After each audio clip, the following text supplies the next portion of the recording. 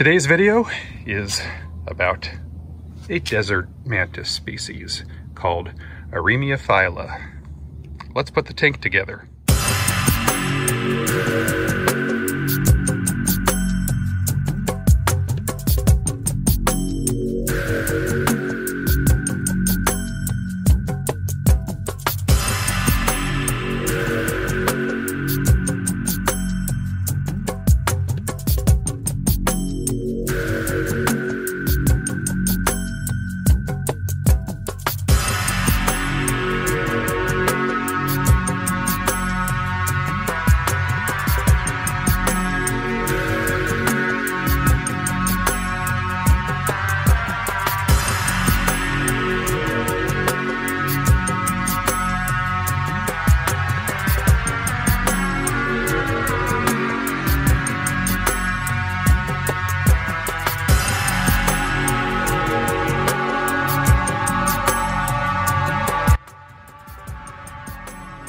So here we are, and there's a little bug flying around. I'm trying to make a video here, a little bug. This is the finished tank. We'll drop our mantis into it in a few moments. You may recognize this tank from, I think, 2 weeks ago, when I made a video about the new Troglodytes beetles, desert beetles. Well, I left the sand in there. I left that piece of cholla wood in there, as well as that sort of gnarly looking one in the corner. Put it upright. Got a piece of what I think is rose quartz there, another little rock I found along the way somewhere, and then some pebbles up here on top. This will make a nice backdrop for our arid loving desert mantis species. Let's pop the mantis in the tank and get to the bug parts. So I added a few things in.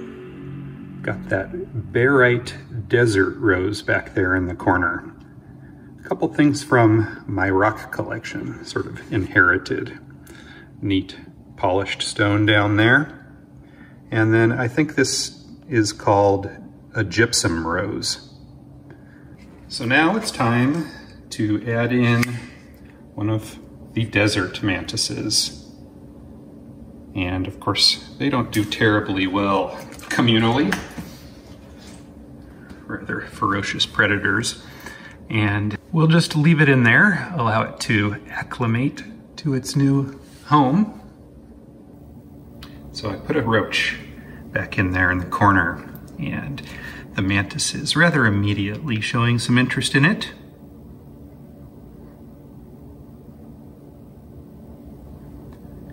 They seem to have really amazing vision. They remind me a little bit of, that was interesting how it sort of stood itself up almost to get a better look at the roach, which has slipped now behind the rock. Back this off a little bit and wait for the roach to make another pass around the cage. Well, that's close by.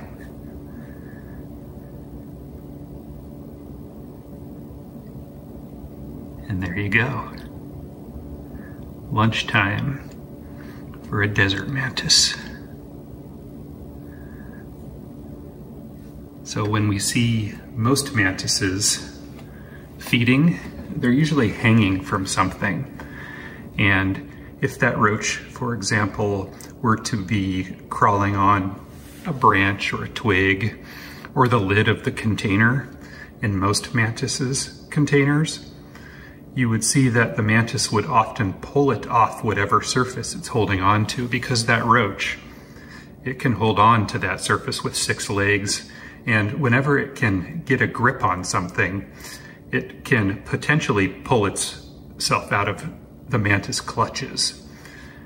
Now what's interesting about this species here is that it has erected itself. It's sort of standing upright, completely in the reverse from a mantis that is normally hanging. And the roach, it can't get any traction on the ground because the mantis is holding it up high off the ground. The size of the head on this species, it's really tearing through that roach very quickly. A little difficult for some people to watch, but this is what they do. They are predators, and they prefer living food like this. You saw the predator response as the roach came near it. So I'm going to let this one finish its meal, and then I'm going to drop a few other mantises in there so we can watch some more feeding responses. It's always very interesting to see how they do it and how it's different than the way other mantises hunt. If any of you didn't see it, Jesse from Shapes in Nature and we interviewed Lohit over on the Shapes in Nature YouTube channel. Check that out. He talks a little bit about his interests in the spination or spination of the forelegs of mantises.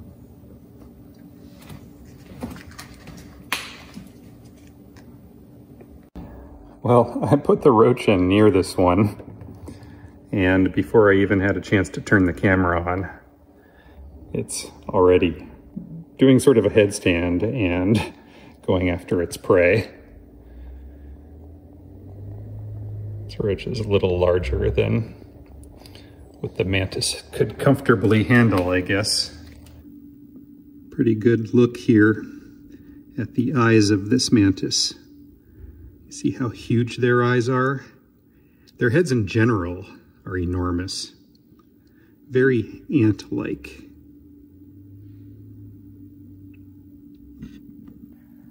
They are a desert species. They are ground mantises, and they do like very warm temperatures. You're going to want to keep them north of 85 degrees for sure. Even hotter than that is better if you can make it happen. One of the interesting things about these mantises is that they molt on the ground. They don't hang from something like other mantises do. They don't use gravity as an aid during the molting process. They're going to molt on the ground like a roach does, really. If I can find it, I do have some video of the egg cases of this species and maybe some first instar nymphs. This one here is a subadult. They do get wings at maturity, and they have a really awesome startle display where they splay their wings out to the sides. And there are some colors, and of course that's meant to intimidate predators by making them look bigger.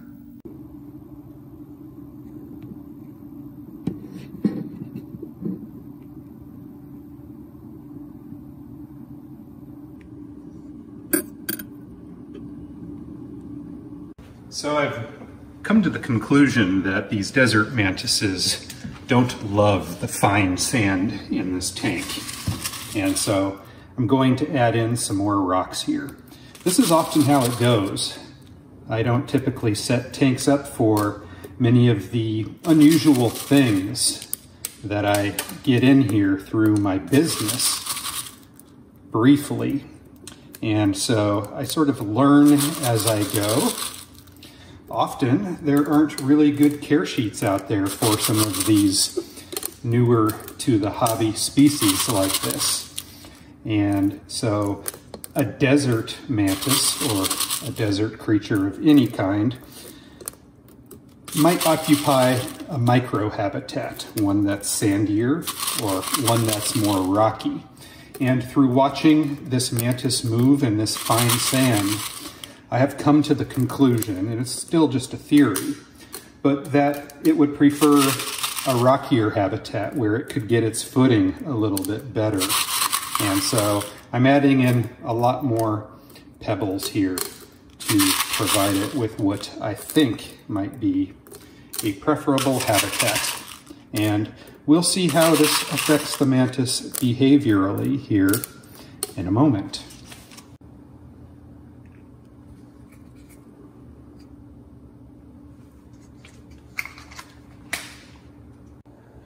So, all these rocks And I would say our mantis is a lot more cryptic looking in this revised habitat.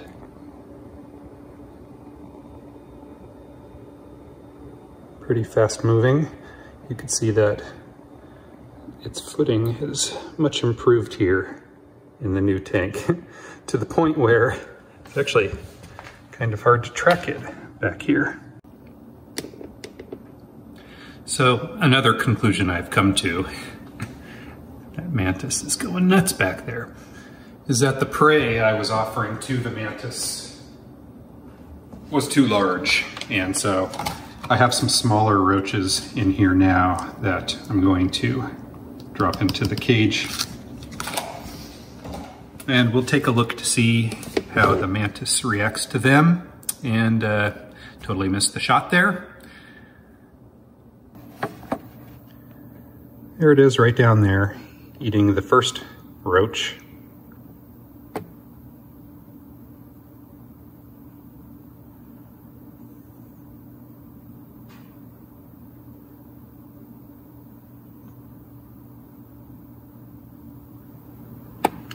Wouldn't be the first time that I saw roaches trying to get in on the feeding.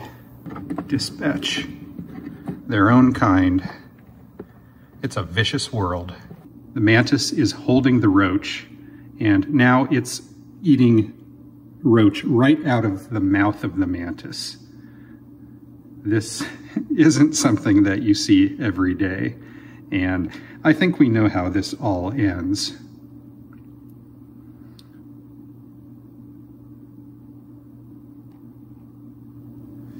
Mantis is trying to get away from it all. And in a tank that's newly set up like this, there's nothing organic at all for the roaches to be attracted to, except for the smell of, well,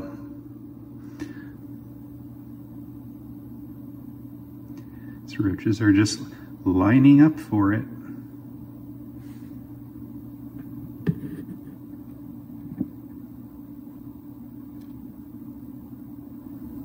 So it dropped the prey that it was feeding on previously. We'll see if it picks it back up or if it grabs another roach. It didn't finish its meal, and so I'm pretty sure it's going to be going for another roach here shortly. There, nailed it.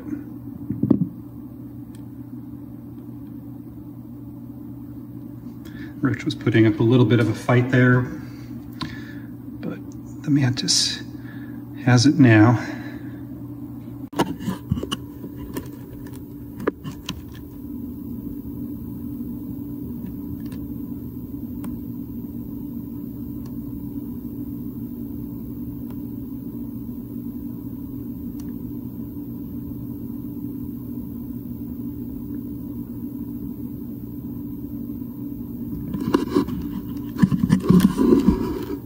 So I'm going to drop an ant in with this mantis.